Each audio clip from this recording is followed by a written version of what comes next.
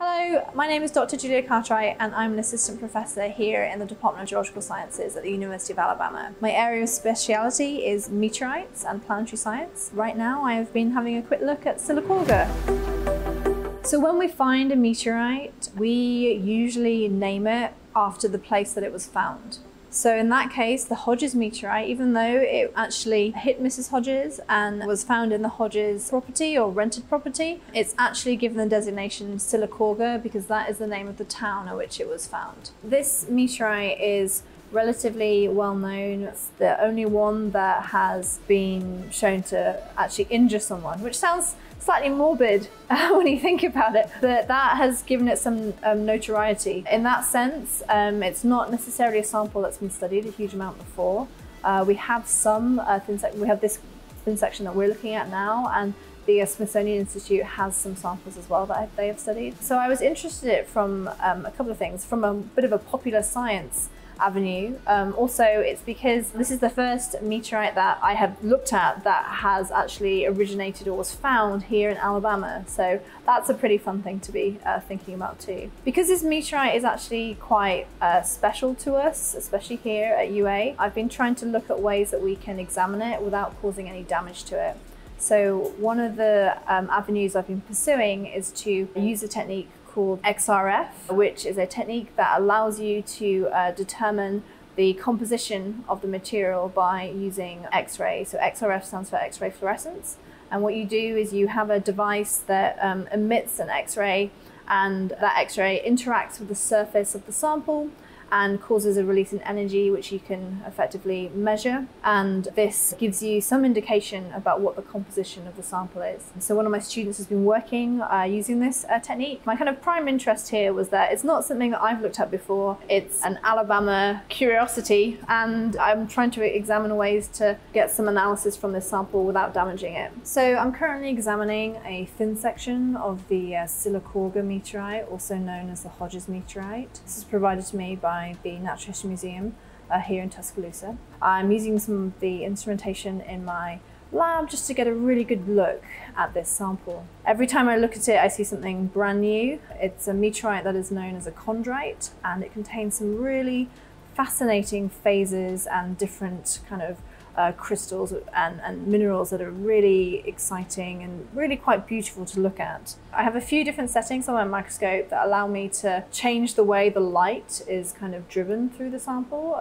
with the application of some filters. And what that does is it gives me a new view of the sample that can help me identify different minerals that are present. So right now we are looking at it in what we call plain polarized light. So everything looks kind of like white or brown. Oh, see, there we go, look at that. So that is a chondrule. With ordinary chondrites, such as this sample, these things contain chondrules, and these sorts of phases are believed to be some of the earliest things to have been formed from the solar nebula. So these things are effectively the oldest things that you might be seeing through the microscope. It's really exciting. So we're talking like 4.568 billion years old or so. So, I mean, it's older than me.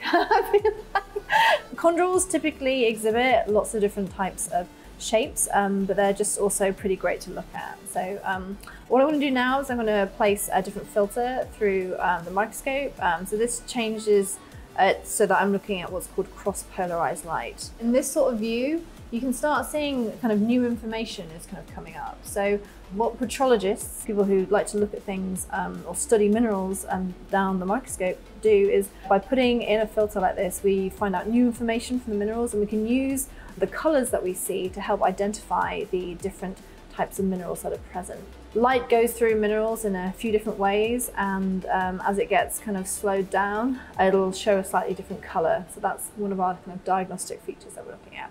So this is a chondrule. It looks like it has a kind of radial shape to it, you might see. And there's some kind of display of things maybe coming around from an edge like this. So we think that might be maybe a radial pyroxene. Pyroxene is the name of the mineral. So let's see what else we can find. So there's another one here. There's a much larger one there. You can see there's a bit more of that radial kind of shape going on. Here's another type of chondrule there. So this one looks very different from the first, more kind of like a crystalline sort of texture. There's another one there. Look at this one, look at that. Super exciting. So this this meteorite is just kind of what I might say chock-a-block full of lots of really interesting phases. This meteorite in particular has some very, very well formed chondrules. You can absolutely see them. They've got very, very well defined edges. And this kind of tells me that the sample probably hasn't really exhibited or experienced a huge amount of change or alteration.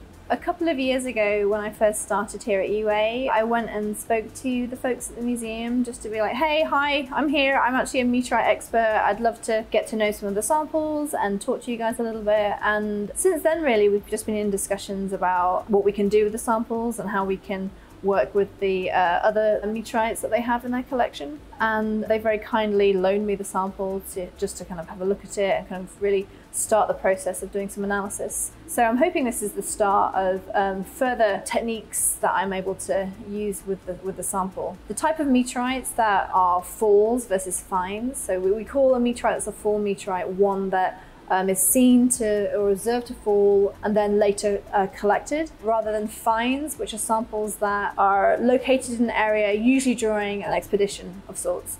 So people will go out to areas where it's really easy to spot a meteorite. So they might go out to somewhere like a glacier, or they might go out to somewhere that's more like a desert environment. And in those sort of localities, it's really easy to spot a kind of dark rock in the middle of nowhere and be like, well, it has to have come from somewhere. So I haven't handled or dealt with a huge number of fall samples, especially as big as this one. Like this sample, the Sylacauga meteorite, is probably one of the largest falls that I've actually had the pleasure of handling and looking at. Whenever I talk to my students about meteorites in general, especially my 101 students, they're like, I've seen the Hodges sample, I've heard about that, or be like, hey, my parents told me about this. Or if we've got some students who are local to the area, or even alumni, that they will come and talk to me and be like, hey, I used to go and see that Hodges meteorite every time I came to Tuscaloosa. So it's something that is actually quite close to the hearts of a lot of people around here.